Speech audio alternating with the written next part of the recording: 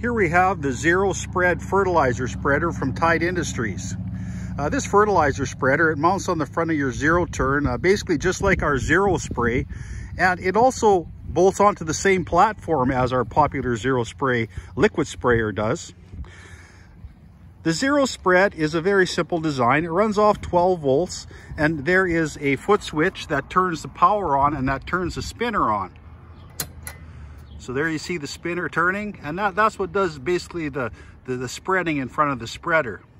Now, beside the foot switch is a foot pedal that turns your meter on and off. You push it on the top to turn it off, you push it on the bottom to turn it on, and it just simply opens the meter and allows the flow of product to go through the fertilizer spreader. So the fertilizer we have in the spreader today is 3008 fertilizer. Usually the biggest number is what you want to be the first number, so we chose a number of 30, which is probably about as high as you can get commercially. So let's fire this mower up and let's see it do some spreading.